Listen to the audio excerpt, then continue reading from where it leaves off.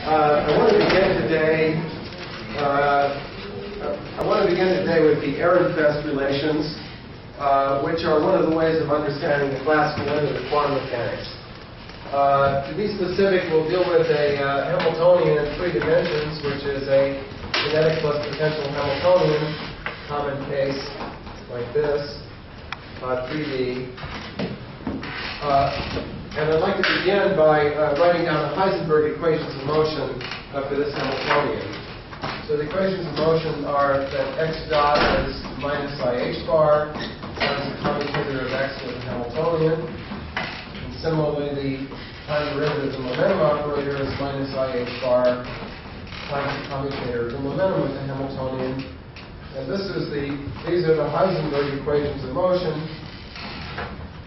And so it's understood that these operators x and p and Hamiltonian also are all in the Heisenberg picture, although I didn't put any other subscripts on them. I'll remind you that in general there's another term involving an explicit time dependence. You have like a partial of x with respect to t, but since both x and p have no explicit time dependence, those extra terms don't appear, and this is all there is for the Heisenberg equations of motion. Now, in order to evaluate these commutators on the right-hand side, well, we need to do that to get the equations of motion explicitly. Let's notice that the kinetic energy is a function only of the momentum, whereas the potential energy is a function only of position. So the position operator commutes with the potential but not with the kinetic energy, and likewise or conversely, the momentum operator commutes with the kinetic energy but not with the momentum. So to evaluate these commutators, there are some commutator results that are useful to use for this, which I'll cite for you here. If we take the commutator of one of the components of position with some function of momentum, I'll call it f of p, the result is I h bar times the derivative of f with respect to pi. Likewise, if we take the commutator of one of the components of momentum with another function, which I'll call g, of position, the answer is minus I h bar partial of g with respect to x of I. And these are results which I won't prove. I'll leave as an exercise for you. I'll just remark that you can prove them by going back to the definition of a function of an operator, which was presented in the first set of notes in the mathematical section of the notes.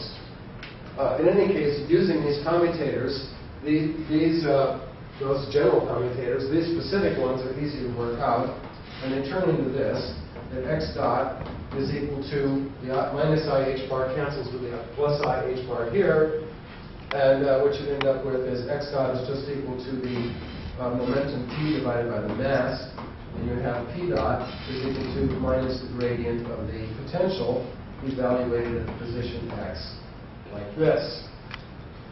And so these are the Heisenberg equations of motion for a particle moving in a potential in 3 dimensions. What's striking about these equations is that they have exactly the same form as the classical Hamilton's equations in classical mechanics.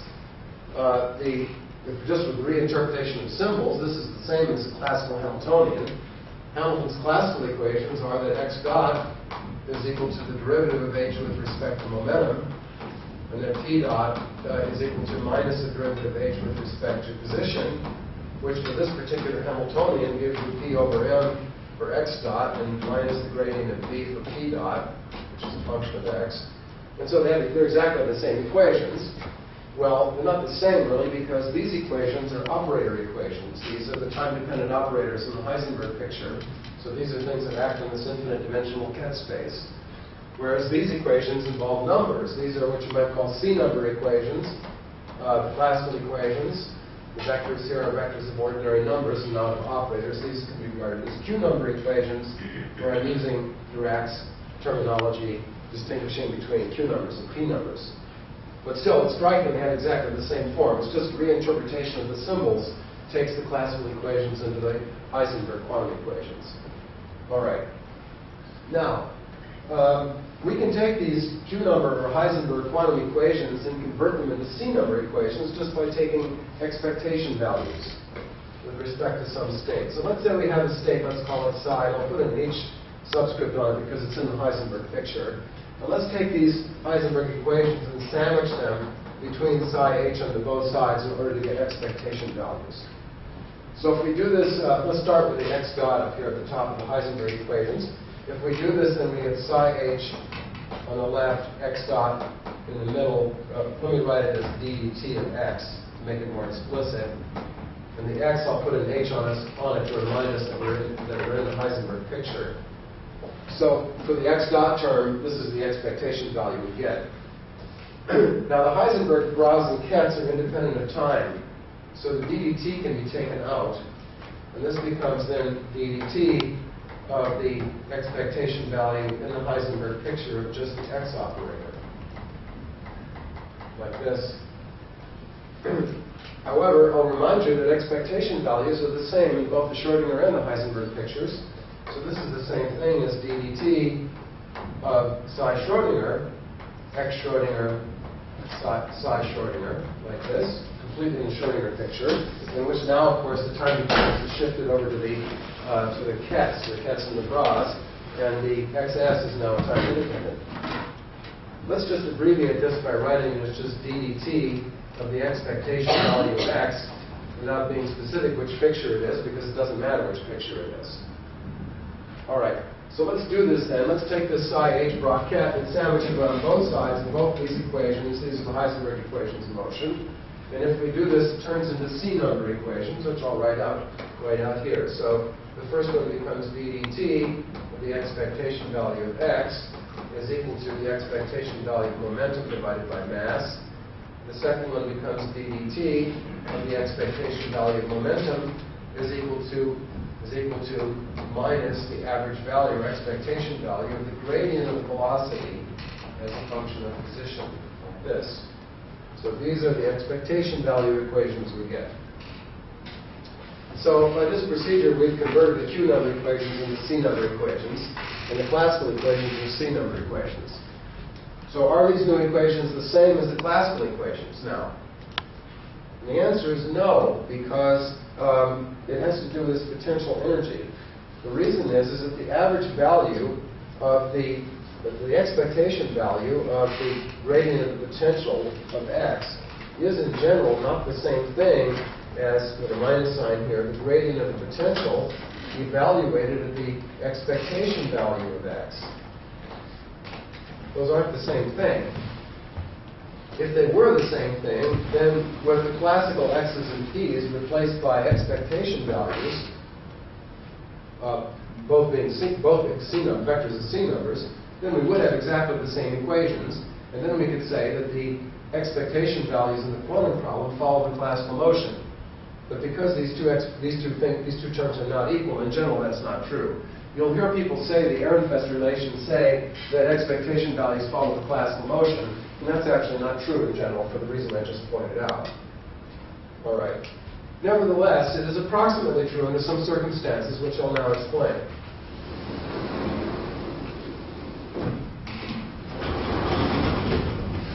So the circumstances are this. Let me sketch a potential energy as a function of x, like this. Let's say we've got some potential.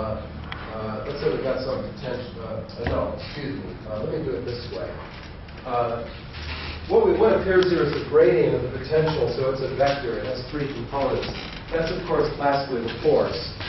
Let me take a function. Let me just call it a function of x, f of x, like this, which could be any of the components of the force. And let's say it's got some shape like this. All right. Now let's suppose that the wave. So this is the function f of x. I'll sketch this in one dimension, although the equations here are three-dimensional. Now let's suppose the wave function of x is a wave packet which is localized. Let's say this is psi of x, like this. And the way I've drawn it is that the psi of x, the spatial extent of the wave packet, is small compared to the scale length of this function f. Anyway, the expectation value of the position operator x is just sort of the center of the wave packet. Let's call it x0 here. x0 is the same thing as the expectation value of x, which is an integral of dx of the square of the wave function psi times x itself. Let's call that x0.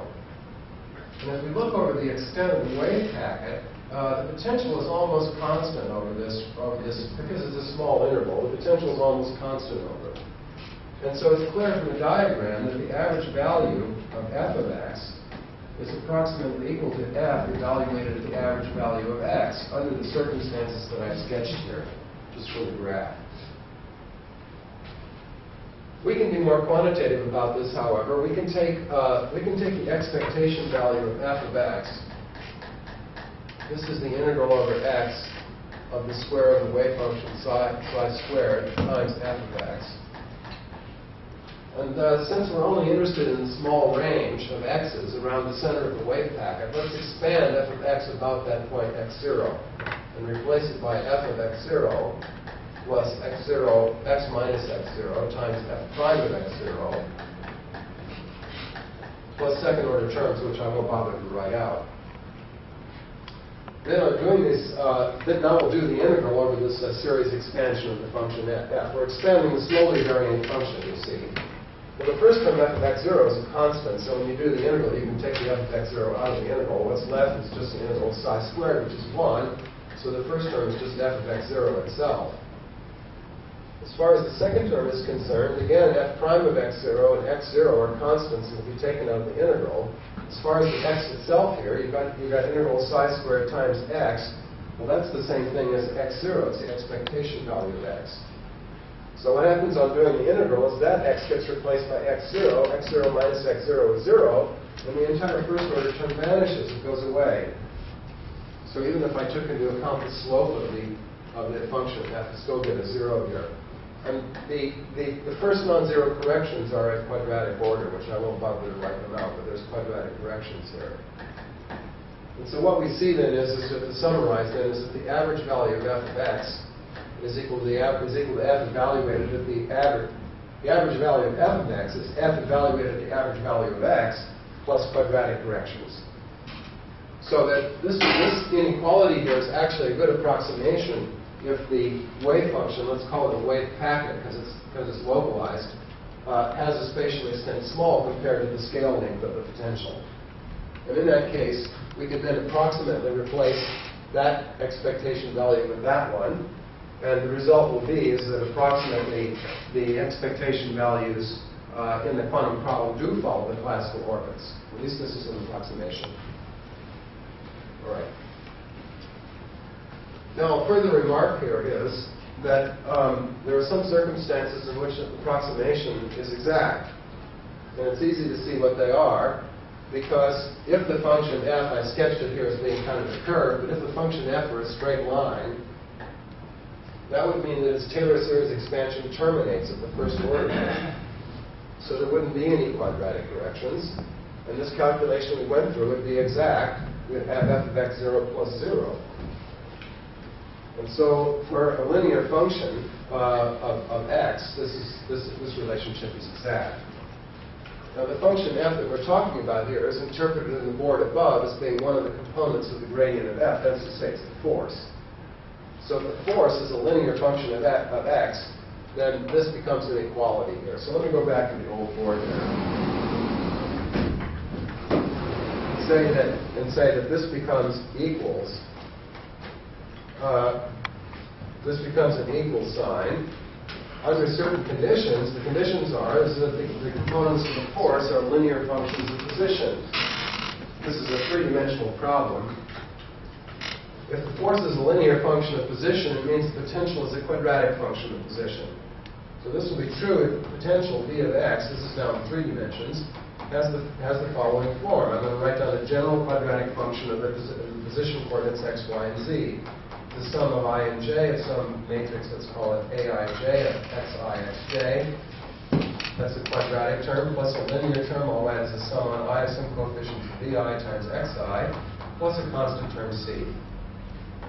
And so if the potential has this form, it's a general quadratic polynomial of the coordinates x, y, and z, then the Ehrenfest relations are exact. Wave packets or expectation values of the quantum wave functions do exactly follow the classical motion. And by the way, I almost had a verbal slip there because it doesn't even have to be a wave packet. You see, this condition holds regardless. It doesn't have to be a wave packet. If the expansion terminates at linear order, this is true for any wave function. And so, so for these types of potentials, expectation values always follow the classical motion. Now this includes several problems of interest. In the first place, if the right-hand side is 0, you've got a free particle. In that case, for a free particle, this is true. Expectations follow the classical motion. If we have just the linear term here, that includes the case of a particle in a gravitational field, uniform gravitational field, or a charged particle in the uniform electric field. Or if we have the quadratic term, that of course includes harmonic oscillators of all kinds, because we've got 3 dimensions, and the matrix can be anything here, not just simple harmonic oscillators. I'll mention one more thing too, which I won't prove, is that it can be shown that the Ehrenfest relations, the expectation values follow classical motions.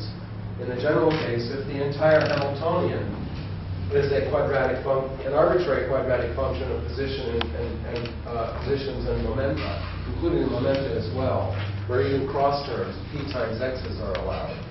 And that includes the important case of a particle in a uniform magnetic field. Although I won't prove it happens to be true, the Ehrenfest relations are exact there also.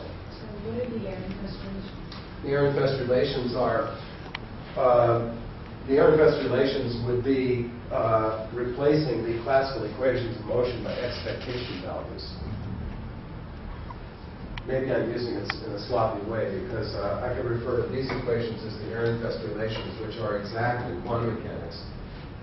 They do not, however, as I just was explaining, they do not, however, say that expectation values follow classical motion, unless this unequal sign can be replaced by an equal sign, which it can in this case.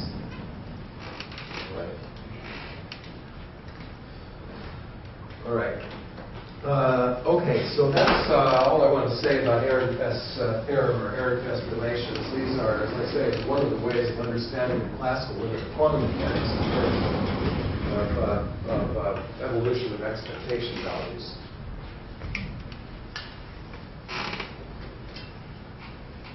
Now I'd like to say some things about particles and magnetic fields. Let me begin with the classical case of a particle in a magnetic field. We have a particle in charge Q in a magnetic field. Then the classical equations of motion are I call them the Newton-Lorentz equations. Force equals mass times acceleration, which is the charge Q multiplied times the electric field plus the velocity d over c crossed into the magnetic field. And the electric and magnetic fields, of course, are allowed to be functions of space and time. So this is a classical equations of motion. These equations can be derived from a classical Hamiltonian. The classical Hamiltonian is this.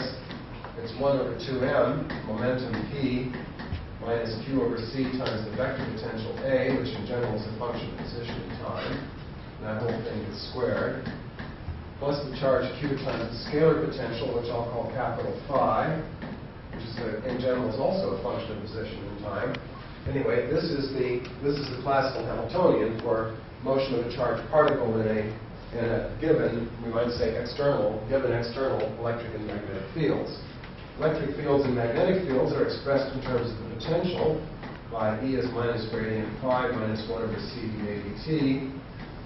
Standard results from electromagnetic theory, and V is equal to the curl of A. Like this. All right. One of the strange features of this classical Hamiltonian is that it's expressed in terms of potentials. Maybe that doesn't surprise you about the scalar potential because you're used to potential energies. But now that you've got a magnetic field, you need the vector potential also. This is in contrast to the Newton-Lorentz equations of motion, which involve the electric and magnetic fields directly, not the potentials, the relation being given by these lower equations. You have to use potentials, even in classical mechanics, if you want to write down a Hamiltonian. Here's another thing to pay attention to. If we take the Hamilton's equations of motion, that x dot is, this whole board is classical here up to this point. X dot, according to Hamilton's equations, is dh dp, the momentum. And if you do the derivative here, what you get is 1 over m times p minus q over ca. That's the potential. And x dot, of course, is the velocity. So if we take this equation and we solve for the momentum as a function of the velocity, what we get is p is equal to the mass times the velocity plus q over c times the vector potential, which in general depends on space and time. And so you can see right away that the momentum, which appears here in the classical Hamiltonian, is not the kinetic momentum, which is just the first term, but it's rather the canonical momentum. It's the whole thing. So pay attention to the difference between the kinetic momentum and the canonical momentum when you're dealing with problems where there's a vector potential. Of course, usually we don't have a vector potential unless there's a magnetic field around. So if there's no magnetic field, if B were equal to 0, most people would say, oh, let's take A equals to 0 also, then we can forget about this whole magnetic field vector potential stuff. As we'll see in a couple of lectures, however, there's an interesting physical situation. It's the Aharonov-Bohm effect, in which we have a magnetic field equal to 0, and we have to take the vector potential not equal to 0. It's actually necessary to do in that case. So, in any case, the momentum here is the canonical momentum. By the way, once we do that, once you recognize that P is the canonical momentum, or the velocity is given by this expression, there's another immediate conclusion, which is that this entire first complicated term of the Hamiltonian, if I wrote it in terms of the velocity instead of the momentum, it becomes 1/2 mv squared.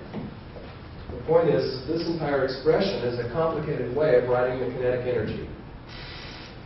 The kinetic energy is not p squared over 2m if there's a vector potential around. It's this whole expression. That's physical meaning of it.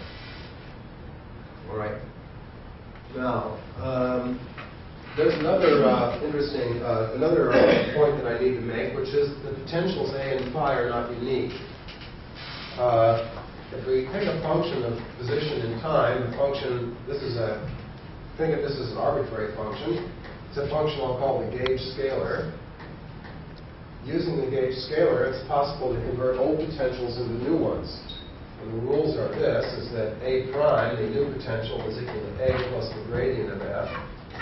And phi prime, the new scalar potential, is equal to phi, the old scalar potential, minus 1 over C df dt. These are the expressions for a gauge transformation in standard gauge transformation in electromagnetic theory. But if you make these changes going from the unprimed to the primed, or the old to the new potentials, what you find is the electric and magnetic fields are invariant. The primed and unprimed version of them are the same. Well, the electric and magnetic fields are directly measurable. In that sense, they're physical fields. You can measure them by looking at the force on the charged particle. But the fact that so they don't change. What's physical does not change under a gauge transformation. But the potentials do change, and so the potentials have what we might say is a non-physical element. In fact, I think it's useful to think about the potentials this way, is to say that they contain both a non-physical element and a physical one. They contain the physical element because by taking derivatives of them, you get the measurable fields, which are E and B. But they contain a non-physical element, and that's what changes when you do a gauge transformation. So there's a redundant mathematical description of the single physical reality, which is the E and the B fields. And, as I said, it's an interesting fact that the Hamiltonian requires the use of the potentials. Another way of saying this is there's no such thing as a phi meter or an A meter. There's no way to measure phi or A with some kind of a meter. Well, you might say, oh, I've got a voltmeter. I can certainly measure the potential with a voltmeter, can't I? A voltmeter has two connections. There is no voltmeter with just one wire. So you don't actually measure phi at one place. What you measure is the difference in phi between two different places. And by the way, that's only works for static, or at least slowly varying, since it's really only valid electrostatic approximation anyway. But so I go back to the same statement: there really is no such thing as a phi meter or an A meter. All right. So that's some review of classical electromagnetism and motion of charged particles and so on. Now,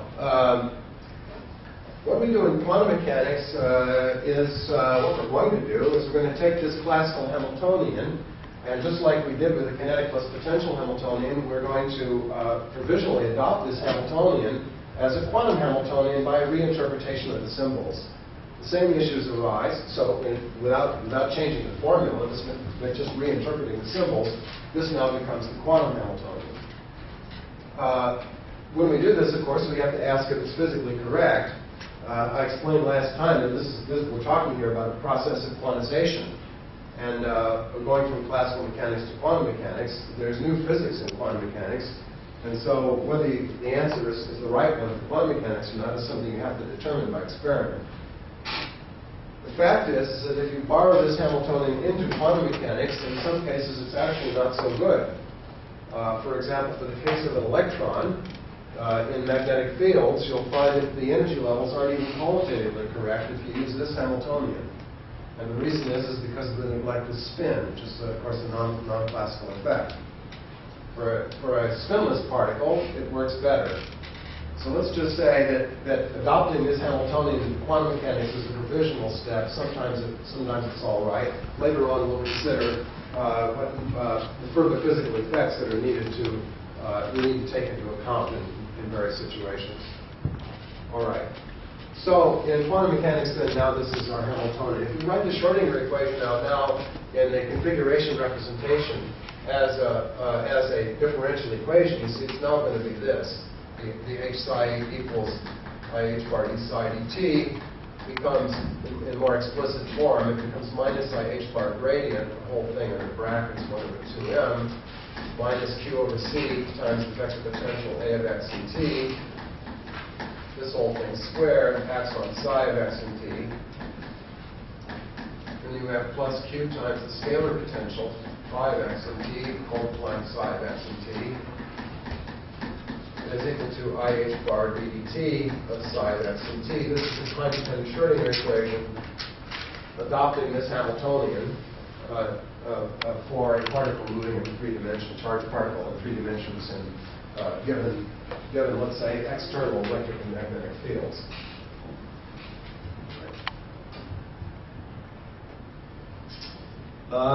One of the questions that arises right away is what's the role of the choice of gauge in the quantum problem? Again, the Hamiltonian is expressed in terms of potentials, not in terms of electric and magnetic fields, and the potentials are not unique.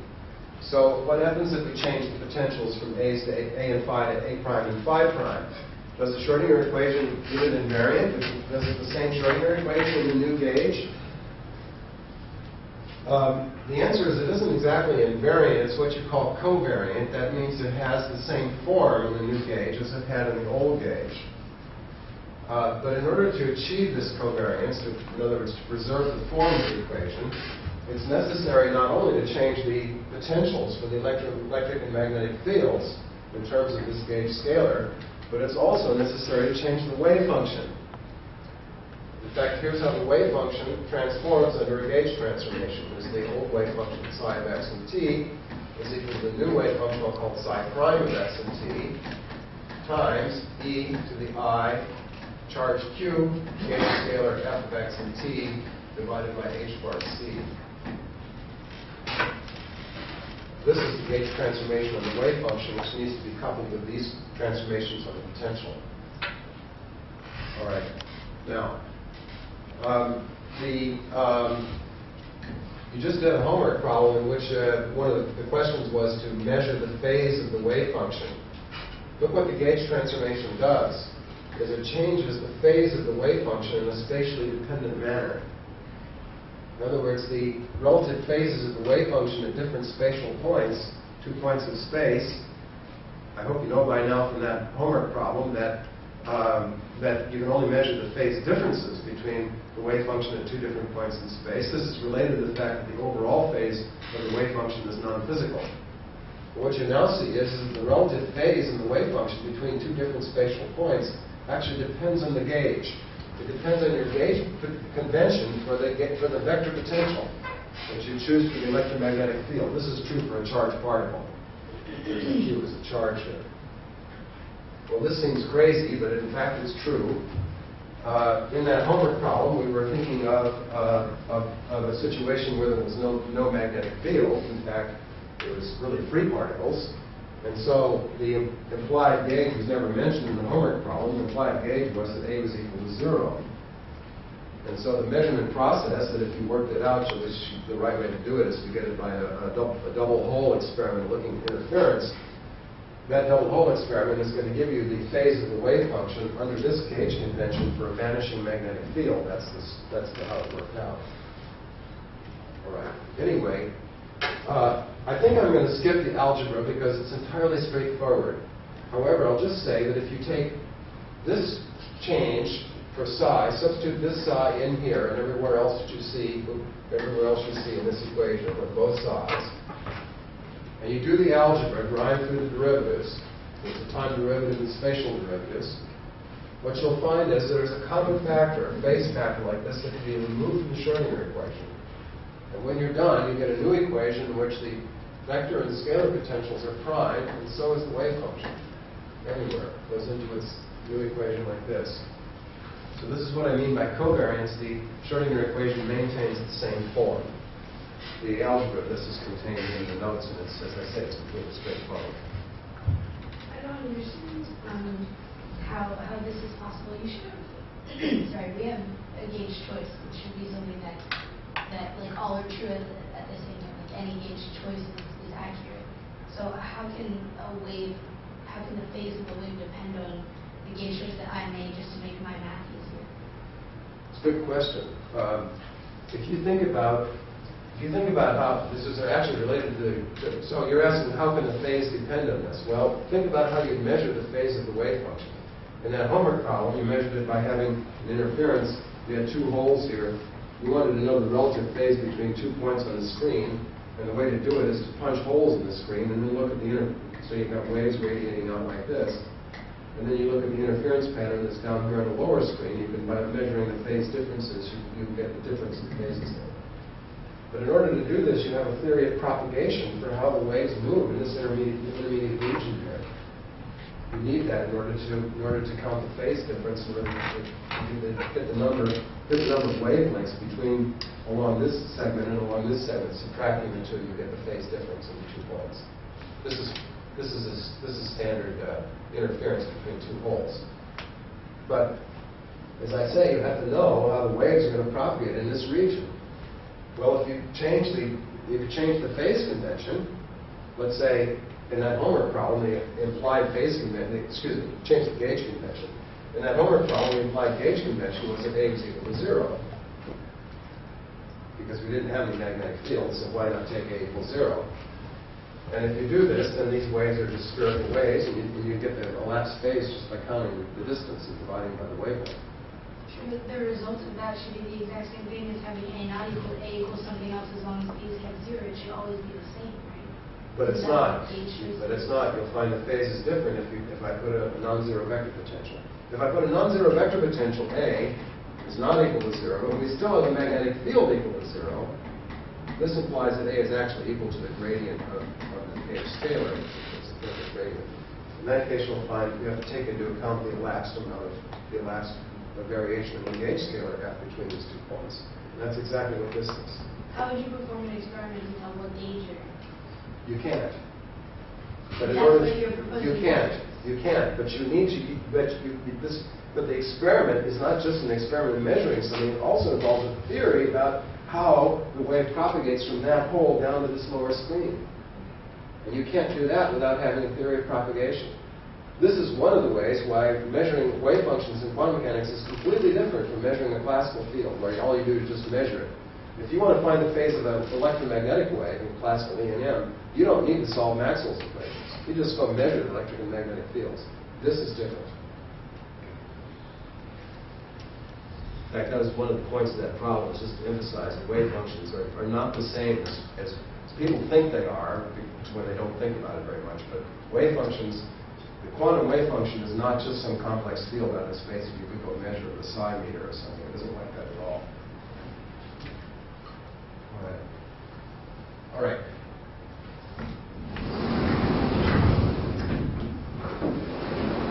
That's all for problems with magnetic fields for now. We'll come back to them and actually deal with them in considerably more detail in a few more lectures down the line. But right now, I want to address a few other issues.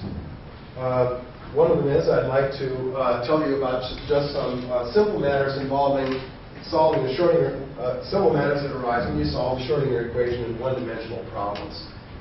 Let's take just simple 1D problems here. I wanted to make just a few comments about the Schrodinger equation. In fact, this is going to be the time-independent Schrodinger equation. So it's kinetic energy plus potential energy times psi is equal to a total energy psi. This is a problem of finding an energy eigenfunction in one dimension. The first question I'd like to address is the question of degeneracies. When do we have degeneracies in one-dimensional problems like this? So to begin with, let's suppose we have a solution psi of this equation, which I just wrote down. And let's suppose we have another solution, which I'll call phi, of the same equation.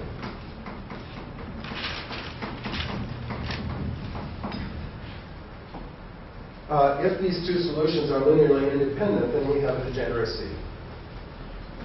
To analyze when this is possible, let's take the first equation and multiply it by phi, and the second equation and multiply it by psi, and then subtract the two.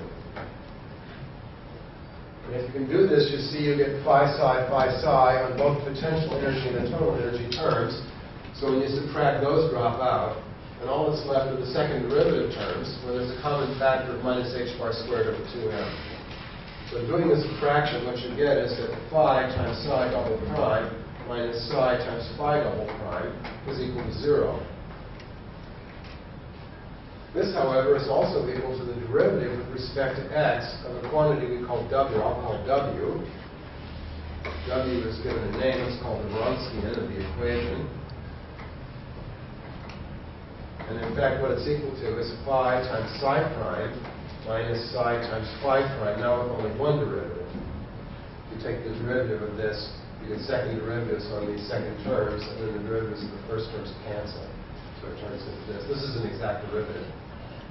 This can also, by the way, be written as a determinant as phi prime in the first row and psi prime in the second row. Anyway, the point of this is that the Wronskian has a derivative which is equal to 0, so the Wronskian is a function of x, it's a constant.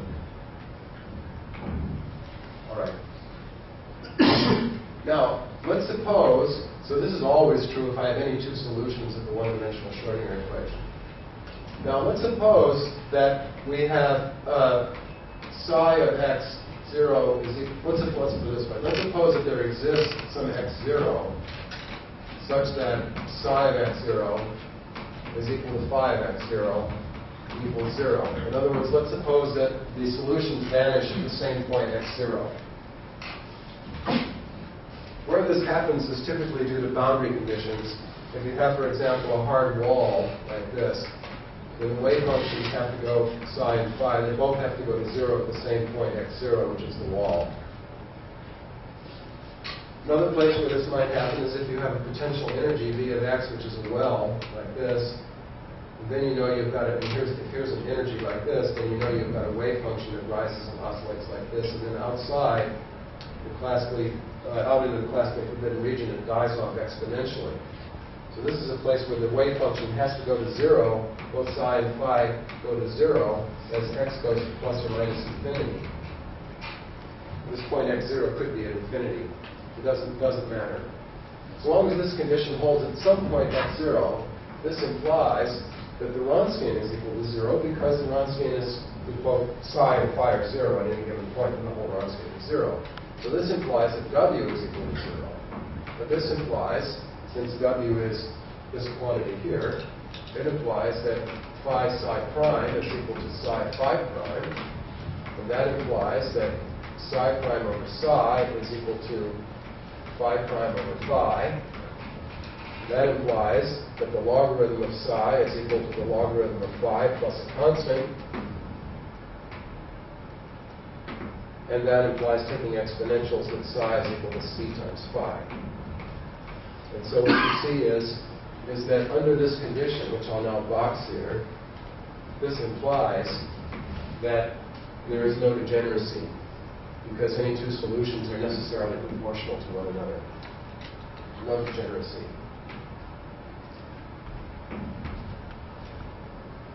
And so in particular, if you've got a hard wall problem, or if you've got a problem where the wave function is a bound space so that it dies off exponentially outside the well, then these are necessarily non-degenerate solutions in one dimension.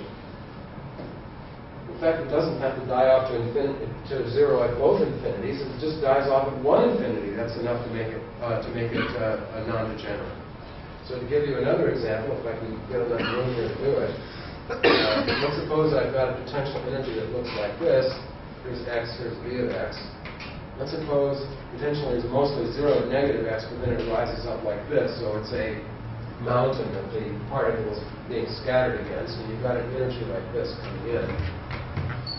Well, in this case, the wave oscillates like this, and gets up towards the turning point, and then it dies off exponentially into the classically forbidden region of this direction. So here the wave function goes to 0 as x goes to plus infinity, not at minus infinity. It's still enough. It still means there's no degeneracy. So it's true for bound states, but it may also be true for unbound states if the wave function dies off at infinity or if there's a hard wall. Then there'll be no degeneracy.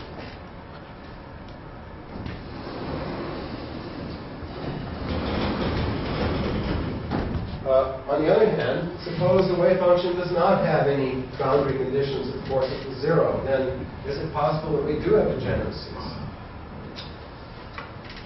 And the answer is yes, because let's just take the case of a free particle. We're just doing this forever. Let's back to the side. Guess I should do the wave function like this. In this case, for a free particle, you know there's two solutions, either the ikx and either the minus ikx. These have the same energy, but they are linearly independent, so you do have degeneracy.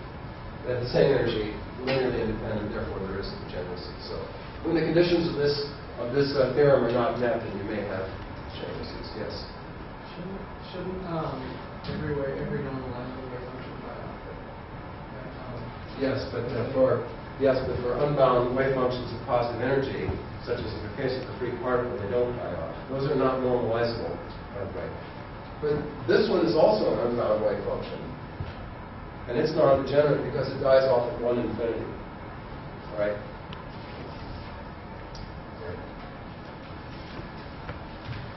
Now, here's another little theorem. Non-degenerate wave function psi in one dimension, which is mostly what we're talking about up here, can be chosen to be real. When I say can be chosen, you can always, of course, choose the overall phase of the wave function. And I mean by choosing the overall phase, if by some algorithm psi came out to be complex, you could eliminate the complex numbers just by multiplying by an overall phase factor. This is related to this earlier result here. What one needs to show is that both psi and psi star, if there's a non-degeneracy, they satisfy the same Schrodinger equation because the Schrodinger equation is real. And by the theorem up above, if they're non-degenerate, then they're proportional to one another, and one can show that by factoring out a phase factor, you can make them real. I'm not going to go through the details of this because, number one, it's in the notes, and number two, it's a special case of the reality of wave functions when systems are invariant under time reversal. And this is something we'll delve into in more generality later in the semester. So right now, I just want to mention the result. You see, by the way, that in this degenerate case here, the wave function is not real. It's in fact complex. Although you can make linear combinations to get real wave functions if you want. However, when the theorem above does apply so that you've got non-degenerate wave functions, then you can choose them to be real. So bound state wave functions in one-dimensional wells, you can always make psi real.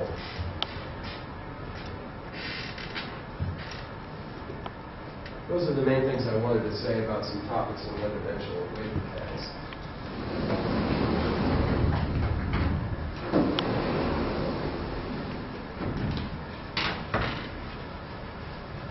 Next, I'd like to make a beginning, in the time that's left this hour, on WKD theory,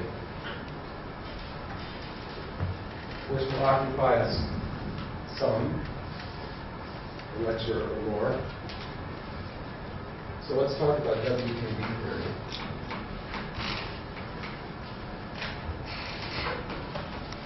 WKB theory, for our purposes, and in quantum mechanics in general, really has two roles. One of them is that it provides a conceptual framework for understanding the classical limit of quantum mechanics. The Ehrenfest relations, which I described earlier in the hour, are another way of understanding the classical limit, about the evolution of wave packets following classical orbits and some approximation. WKB theory is actually deeper and it's a more sophisticated theory, and it gives us more insight into the relation between classical and quantum mechanics. There's a second purpose of WKB theory, which is that it allows you to approximate the solutions of a quantum problem in terms of the classical solutions. And this is what we'll see. Now, these are what you might call the practical applications of WKB theory. These practical applications are usually restricted to one-dimensional problems. Multi-dimensional problems are more sophisticated, so we won't go into them in this course. So I'm going to make this lecture primarily, and the following lectures primarily on the one-dimensional case, with just a few mentions of the three-dimensional case. The notes have a little bit more on the three-dimensional case. So first of all, let me describe for you in pictorial qualitative terms when the WKB approximation is valid. So I'll be talking about 1D only for now. So to begin with, let's suppose we have a potential energy, V is a function of x. And by the way, the equation we'll be interested in solving is just the one-dimensional Schrodinger equation. So it'll be this one.